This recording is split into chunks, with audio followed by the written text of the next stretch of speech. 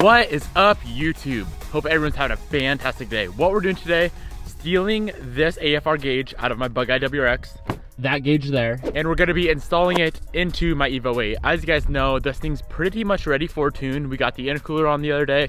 All we need is to throw the intake on, get speed density set up, and then get my catback exhaust built, and we should be ready for a tune. One major thing you always want to have on a car, like especially a high performance car like this Evo right here, or the Evo back there, is an AFR gauge. You always want to be monitoring your air fuel ratio. That's one of the main reasons why cars will blow up all the time. Running too lean, pop freaking a piston, or yeah, you can melt down your motor running too lean. So this car currently has gauges in it. It's got, like, what brand are they? Glow Shift or something? I'm pretty sure they're Glow Shift gauges. The boost gauge works, the oil pressure does not, and the AFR does not. And I don't really trust a Glow Shift AFR anyway. So what I'm gonna do, I'm gonna try to get that oil pressure to work. I'm gonna leave the Glow Shift boost gauge in here because boost is not that, like, I mean, it's important, but not as important as AFRs. So I'm not gonna spend the money on an AEM boost gauge. It is very important to have a good AFR gauge though, so that's why I'm stealing the AEM out of the WRX, throwing it in the Evo 8. If you guys don't have a WRX to steal AEM AFR gauge out of, I'll have one linked down in the description box below, the same exact one that I use in both Evos. So of course, the first thing we need to do is get the AFR gauge out of the WRX.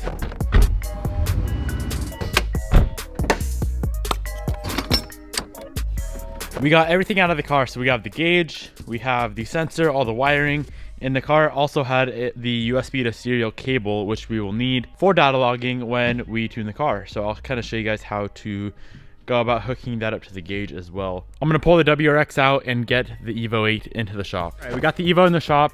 Here is everything for the gauge. I have my box from my AFR gauge that's in the Evo 10, just to figure out the wiring situation. So on this harness right here, we have 4 wires. I believe we're only connecting three of the 4 wires. The black is a ground, the red is power. This blue wire is for the data logging, so that goes to the serial to USB cable that we use for data logging. And then the white wire, I don't think we're using the white wire whatsoever.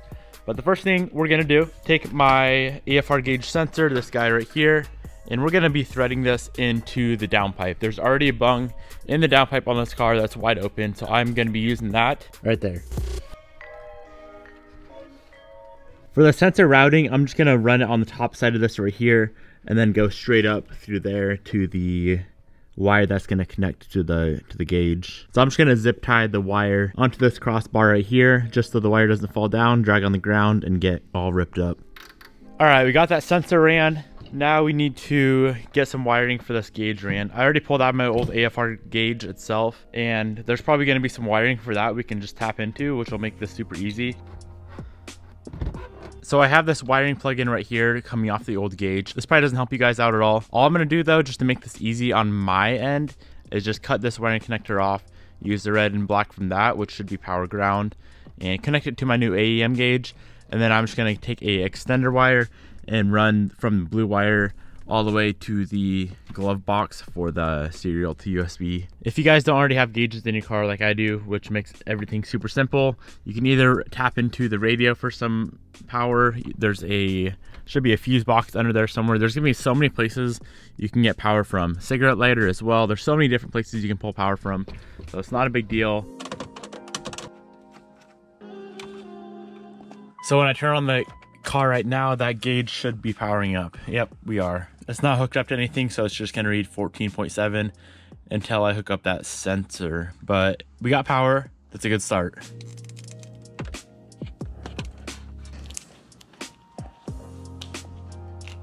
So what I'm doing now, I have this long black wire. I'm gonna run it from the blue wire on the AEM gauge harness, and we have to get that wire to wherever we want the serial cable to come out at for the USB.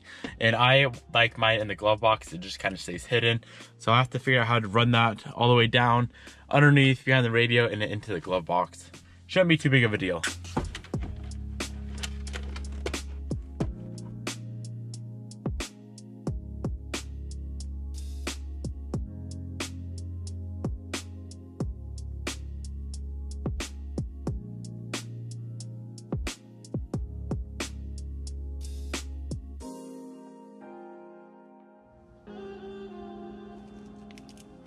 As of right now, all of the wiring should be ran. We got the blue wire extended to the black wire that runs all the way to the glove box. That should all be good to go. We got the power, we got the ground. Very last thing to do is run this super long harness that goes from the AFR sensor on the downpipe all the way to the gauge. So we're gonna have to figure out where to run this through the firewall at. So whoever had this car before me already drilled a hole for the rest of the wiring right through the firewall. So I'm just gonna run my wiring right through there. Other people online are saying there's a rubber plug on that side you can run through, or you can go through the rubber grommet going through the fender to run the AFR wiring. But I'm just gonna go through the hole. There's already one right there. Makes it super simple. Got it. I have that wiring ran from the firewall on the back side of this. Pull that out of the top here.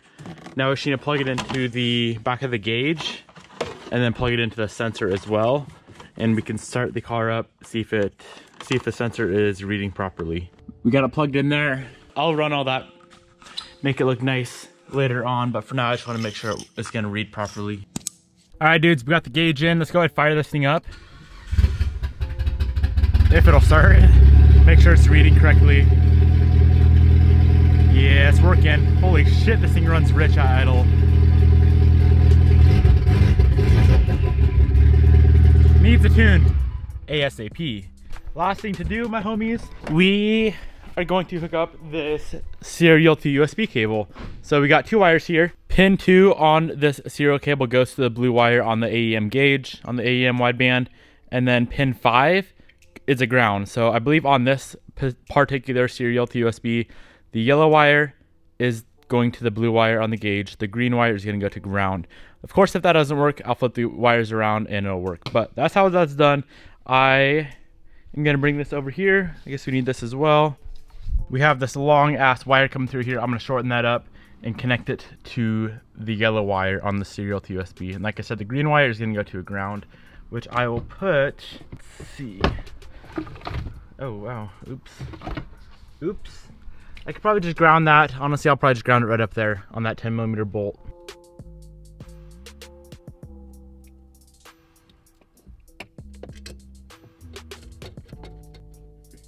We got those two wires connected to the serial. One wire goes to the gauge, to the blue wire on the gauge. The other one is grounded right back there. Now, every time we want to data log the car, plug this wire in to that end right there. Just like that. The other end is a USB. That's going to plug into your laptop. Now we can officially data log the car with the AFR gauge reading. So that'll be super nice for when you go to tune this car, which is going to be e-tuned. That's it. We're done. Gauge install, AEM wideband gauge install is done with the serial to USB.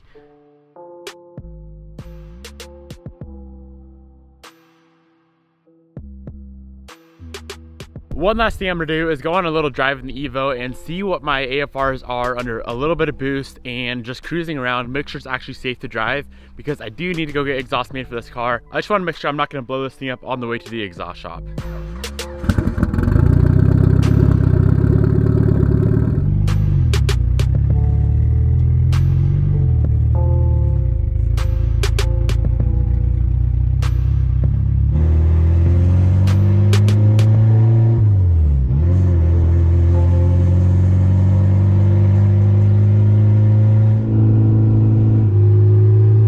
As you guys can see, this thing is running full rich under just a little bit of boost, under a little bit of load. It should be around like 11.1, 11.2 on the AFR gauge, and it just maxes it out at 10.0 full rich. So being rich, actually it's better than being lean. When you're lean, you can definitely melt down a motor. When you're rich, it's just gonna completely run like shit. I mean, it's not good to be either, but it's better to be rich than it is to be lean. I'm gonna go ahead and wrap the video right here. Hope it helped you out. I know it's kind of rushed feeling, and there's a few things I could have kind of touched on better, I feel like, but I was just kind of in a hurry to get the gauge on. I have to go get exhaust made for the car. That's a different video for another day though. You guys already know. We are going straight pipe on that thing. It's gonna be insanely loud, guys. That should be the next video, honestly. I will have this exact AEM AFR gauge linked down in the description box below. And if you do plan on ever e-tuning your car or need to data log it for any reason, you do need that serial to USB cable. So I'm gonna go ahead and throw one of those serial to USB cables down in the description box as well. Thank you guys for watching. If you have any questions at all regarding the AFR gauge install or the serial to USB connections, drop them down in the comment section below. I'll try to get back to you if I don't know the answer. I guarantee one of the other homies in the comment section below will know the answer. Thank you guys for watching. I'll see you in tomorrow's video.